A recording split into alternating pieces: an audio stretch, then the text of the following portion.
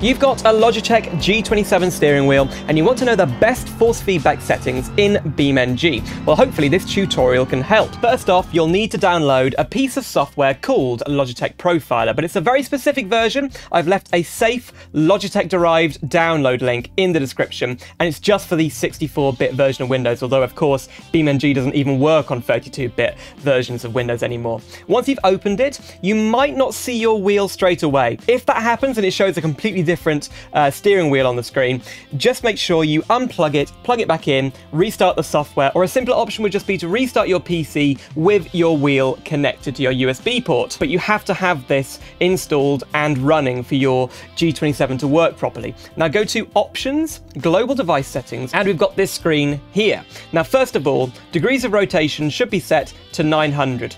Uncheck Allow Game to Adjust Settings and uncheck Report Combined Pedals. Now this is an important one. Uncheck Enable Centering Spring in Force Feedback games.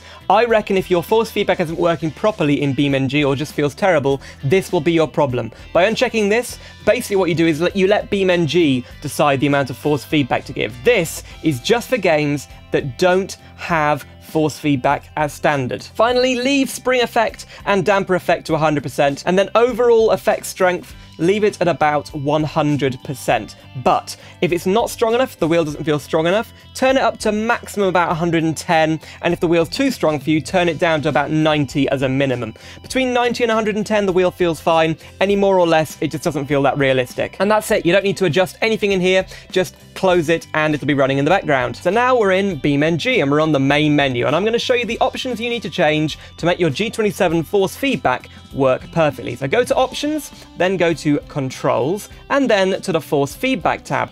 Now you should see the X-axis configuration here. This is basically your wheel. So on this tab here, you need to select Filter Wheel Direct. I can't actually select that, but it should be Wheel Direct if you can select it. Now, one-to-one steering angle, you need to set to 880. Let me explain. This wheel is classed as a 900-degree wheel. That means you can go all the way from here, whoa, all the way to the left there, 900 degrees, but it's not. You see, at the very edges, there's a little stop gap, and that is as far as I can go on the force feedback. But if I push it further, look, that's 900. So the wheel only registers up to about here, and then you've got about 10 degrees on either side, which means 880 if you want that true one-to-one experience where your wheel be replicated exactly in the game. Make sure inverted axis is off, linear to 1, dead zones on 0, then make sure you've got enabled and inverted checked. Here we go. Strength, I would recommend somewhere between 250 and 300. I've got it to 280, that's personally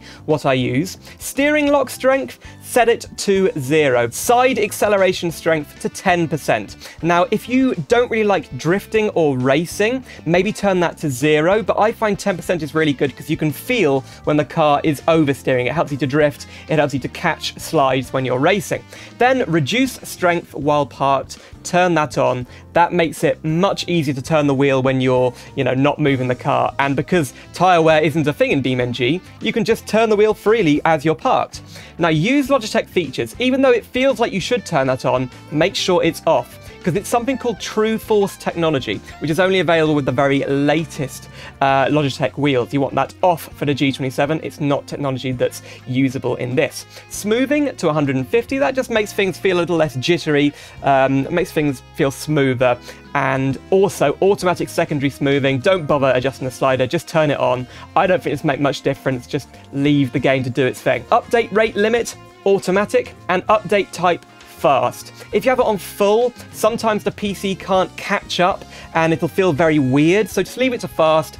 That doesn't dedicate too many PC resources to the wheel and makes it basically a more stable experience with the force feedback. Then use response correction curve. I would put it on just because that's what everyone seems to recommend. Then over here in the gameplay tab, make sure you've got all of these assists off. You don't need these assists on if you want a realistic experience. Some of them are perhaps easier for drifting, like limit steering at high speed. I'm not going to show you all the different control mapping because they're already bound by default, but if you want to adjust, for example, the dead zone for your brake or the accelerator, it's the same process. Go to the bindings, brake, and then RZ axis. You can adjust the dead zone on rest here. I've got it at 0.04 because basically when I'm not touching the pedal, it'll slightly be touching for some reason. That's just a quite common thing on old wheels and old pedals like this. And here we are in the game, and with those settings, yep, driving around it feels really good. It does provide a little bit of resistance, and then when we get, whoa, look at that! When we drift, it does move the other way, so you can catch the drift very, very easily,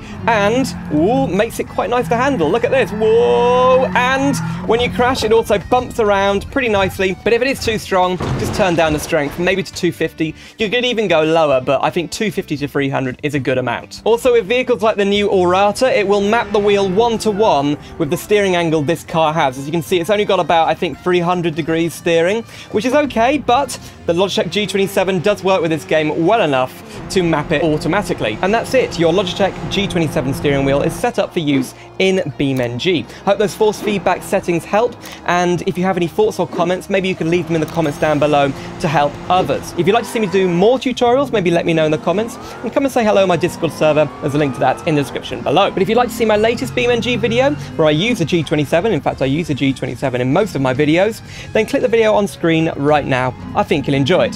Thank you so much for watching, that's all from me, and I'll see you soon for some more simulator adventures.